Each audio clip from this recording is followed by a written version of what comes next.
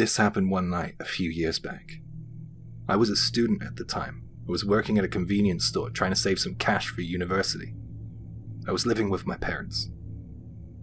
I walked a couple miles back home from my part-time job at the convenience store. I would usually get picked up, but my parents were out on a date. The fog was thick that night, and there was no one on the streets. It was a perfect autumn night. I was wrong though. I noticed after about 10 minutes that someone was walking behind me. I didn't pay it much mind, but when this person was taking every turning that I was taking on my route home, I grew concerned. I looked over my shoulder while crossing the road to see that the owner of those footsteps behind me was a man. I turned into my street and up to my house, and I was grateful to hear him turn off in another direction. It was quite foggy that night. The streetlights were lit early, and since I had worked a long shift, I went over to the mailbox before going inside. I was expecting something. At that point in my life, I hadn't really had any paranormal experiences or been in the line of any inherent danger. That all changed that night though. While checking the mailbox, something appeared from the corner of my eye that made me turn to the right and face it. At first I thought that my eyes were playing tricks on me. Then I quickly realized that there was a figure at the other side of the street. I was fairly certain it was a man. Not the guy from before, I prayed. It was strange because he was just standing there completely still, and I guessed that he was staring right at me. My fight or flight reflex kicked in, and I quickly made my way to the front door, with the hairs on the back of my neck standing on end. I inherently knew that there was something off about this situation, and I needed to get out. I unlocked the door, turned to have a last look, and I nearly fainted. The man was now at the end of my driveway. I needed to get inside. I needed to get behind a locked door. Once inside, I looked through the window, and he was gone. I was trembling in fear. I couldn't see where this guy was, and I couldn't decide whether or not to go turn the lights on. But I just continued to periodically check the window. I almost jumped out of my skin when my neighbor's dog started barking loudly. I was really frightened. My blood froze in my veins as I heard footsteps. Hearing footsteps approaching my front door, I ran, covering my mouth to prevent myself from screaming, and I looked through the peephole. The outdoor sensor light wasn't on, but I could see well enough due to the street lights, and it was light outside due to the fog.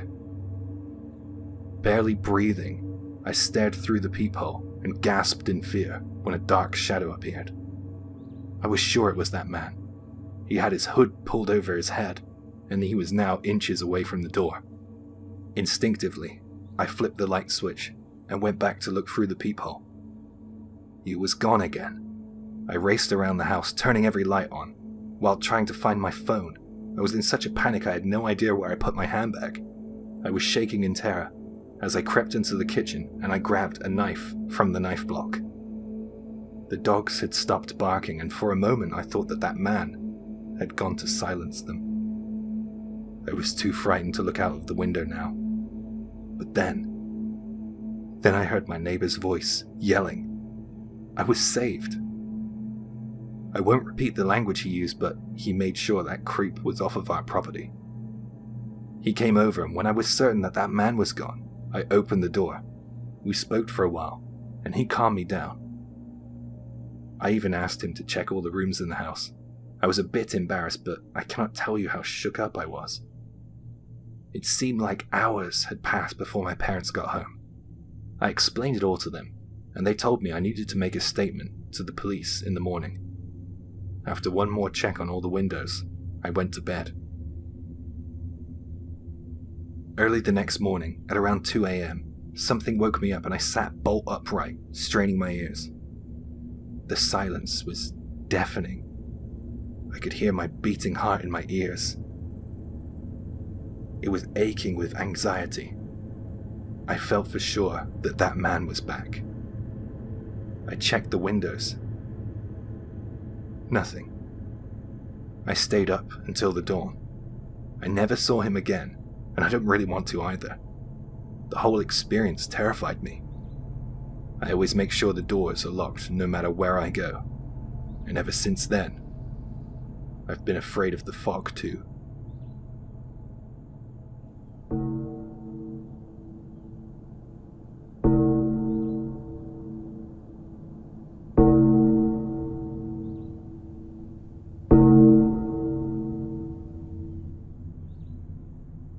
This happened last summer, and it still sends shivers up my spine when I think back to it. I was traveling for business. I had to take something to one of our laboratories. It had to be there that night to be used in the morning, so I was gunning it along the express highway. I was passing by Mount Fuji and about to enter a toll road. I didn't want to do this as I didn't want to pay. Plus, I thought that if I took a detour, I might be able to shave a few minutes off the estimated arrival time. Boy, was I wrong. I turned down a road close to Aokigahara. You know that famous forest, right? I slowed down a little on this road as I was approaching a fog bank. It was plain sailing for a while until my lights abruptly cut out. I pulled into the hard shoulder and hit my hazards. I was really frustrated.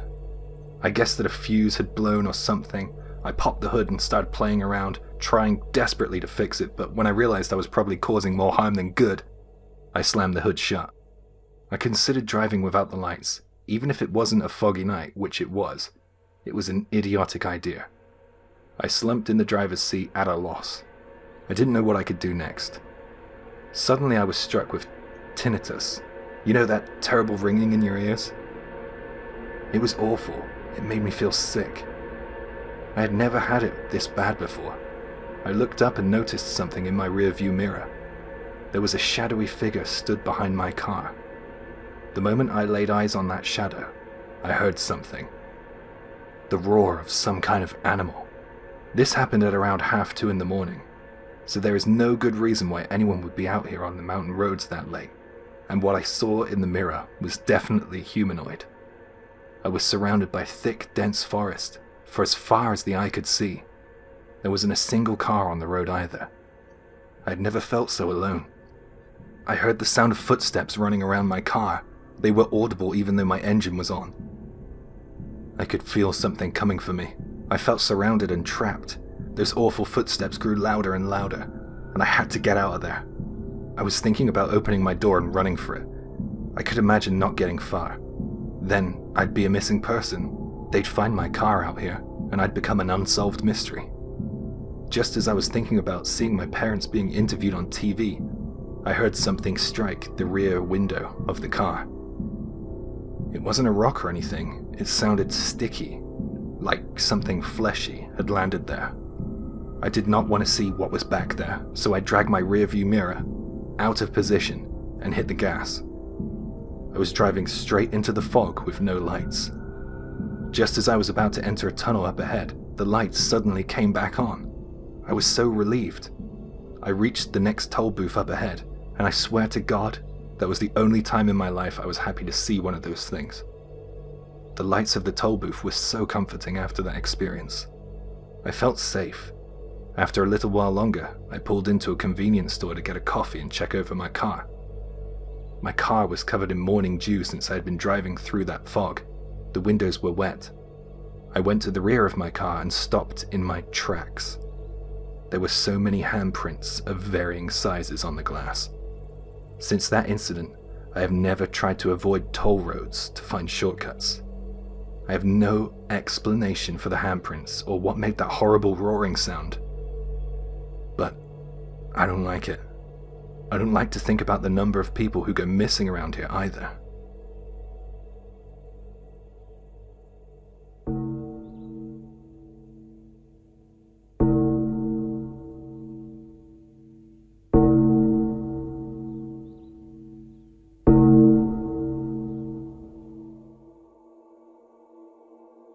I love mountain hiking. It's one of my favorite hobbies, but for some reason, every time that I have tried to hike one specific mountain, I've always been struck with rain and heavy fog.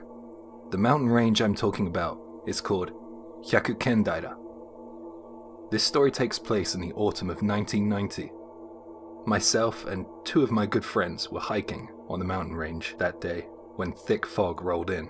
The mountain range is really wide, and there are tons of boulders and rocks which serve as obstacles. They pile up on one another, making it near impossible to navigate in fog. I couldn't really see much of anything. It was cold too.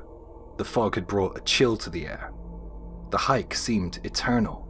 It was taking forever to get to our next marker. One of my friends started to complain that he felt sick, so we all decided to use the opportunity to take a breather. We were joking around and saying that we must have strayed from the right route, pointing fingers of blame, but in a funny way. We were good friends. I took my rucksack off and went to sit on a mound of rocks. I wanted to get to a slightly higher vantage point to see if I could make anything out. Fog was too thick though. As I sat there, I heard a loud noise. I thought that it was a bird calling as it flew overhead. You can see some pretty big birds on this mountain range, providing it isn't foggy, of course. I started snacking on some cookies and drinking my water, while looking at the map. I had a vague understanding of where we were. I was about to tell the guys when I heard a noise coming from below me. It came from under the rocks. I couldn't believe it, so I shot to my feet to take a look. I climbed down a little and looked through a gap in the rocks to see something. I squinted, and there was the dark outline of something lying in there on the rocks. I didn't know what it was. I couldn't make it out clearly due to the fog. My eyes took time to adjust to the gloomy conditions. Then I saw it. It was a person. A head. A person's head whose eyes had been sewn shut. A long time ago, I might add. The body seemed almost mummified. I remember the teeth were brown and I could see parts of the neck bones. I screamed, and my friends came over. I told them what I had seen. They looked for themselves, between the rocks, and confirmed. My friend, who already felt sick, was way worse now. I felt guilty. We left the area immediately and headed back down the mountain. We moved faster than we did on the way up. We were pretty quiet.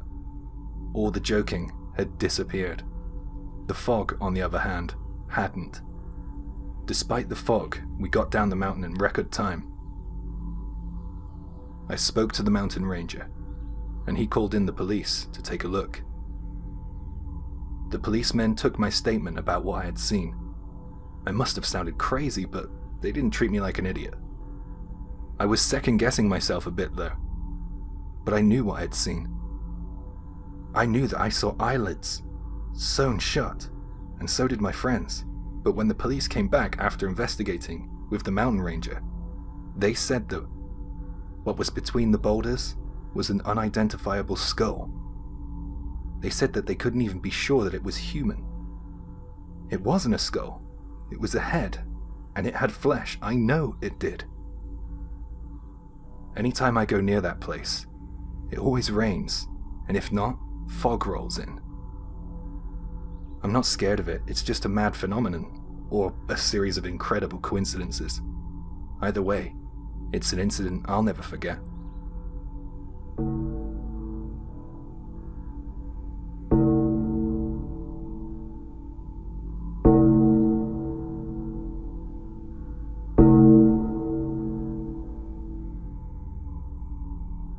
This happened about a year ago. The area I work in the winter months is often covered in a thick fog at night. I guess it's because it's up in the mountains. The narrow roads are always dark and the fog always makes me nervous when driving. The visibility is very poor out there. I really hate driving home late. Work finished that night at around 2:30 in the morning.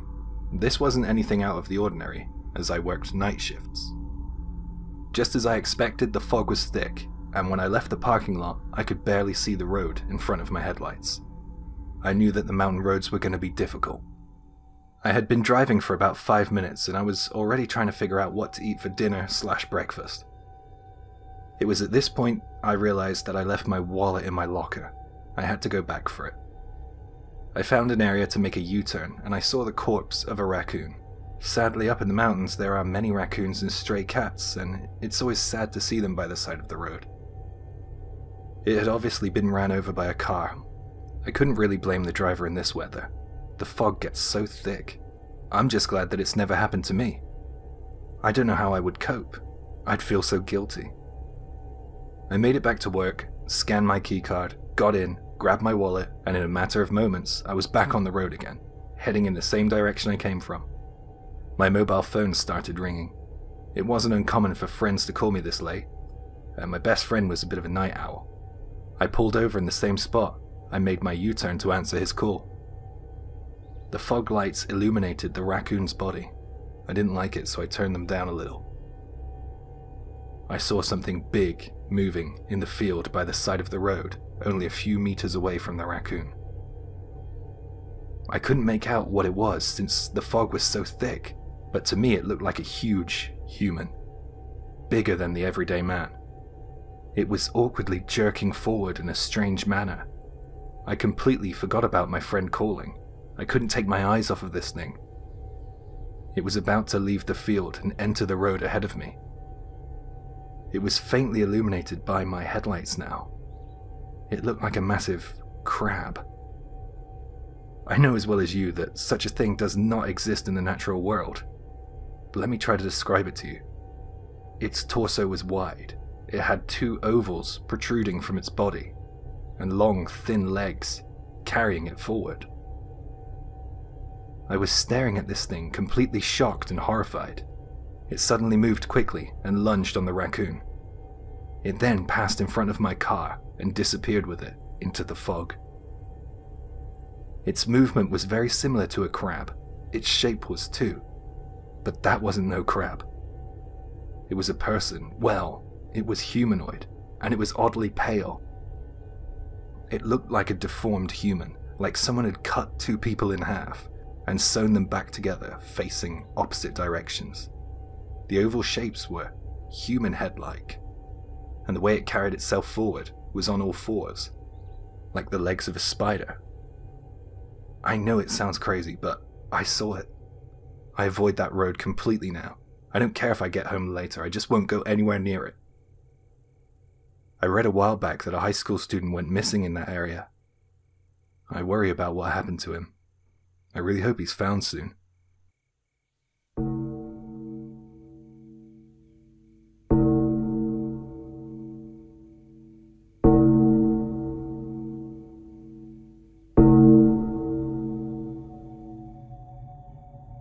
This happened in June, in my second year of university. Back then I joined a wildlife conservation group. We were to hike to the summit of Mount Takanosu, known as the Falcon's Nest, to do some field research. We had to also collect data from the evacuation center, kind of like a ranger's hut there too. Next year in the summer, I took some of the new club members on the same hike. There were 3 of them and me, and we climbed the mountain in the morning and set off back down the mountain at around lunchtime. In order for them to learn the route, I let them lead us back down the mountain. The weather was fine, lovely blue skies for as wide as the eye could see, birds chirping, and there was even a nice cool breeze blowing towards us.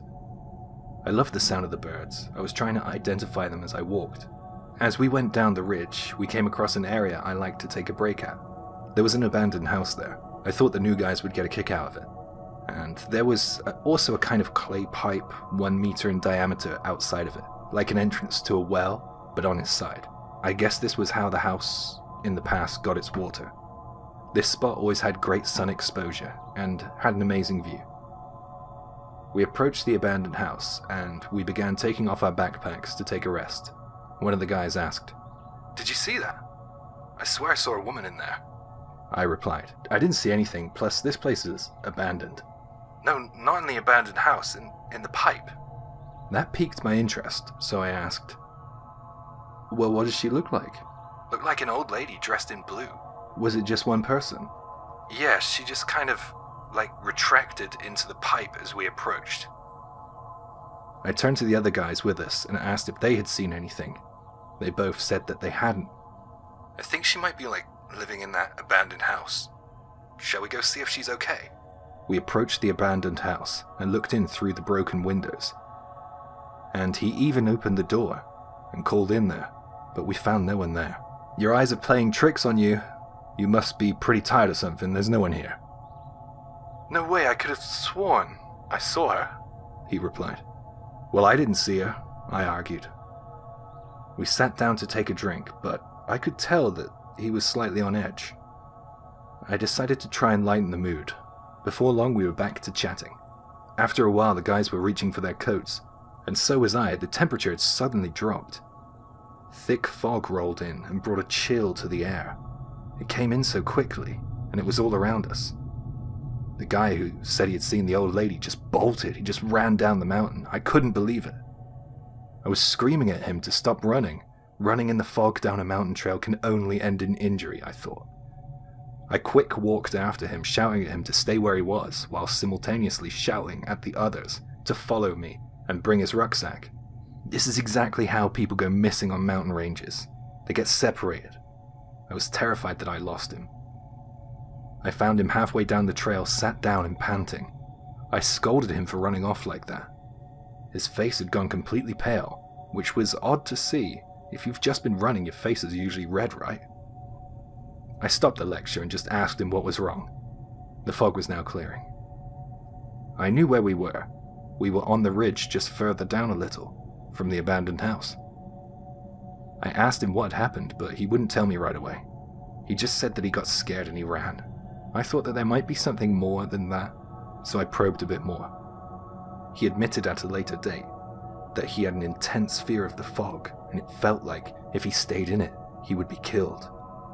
I don't know what brought that on in him, but I think it must be related to seeing that old lady in the house. If I was to concoct a theory, I'd say something happened to her in that house, either in the fog or like a gas inhalation kind of thing. I'm just guessing though. We have no idea why the fog suddenly appeared. I've climbed that mountain many times since, and I've never seen the fog appear and disappear so suddenly. I've even climbed it at night. Nothing. It's something I don't think I'll ever be able to explain.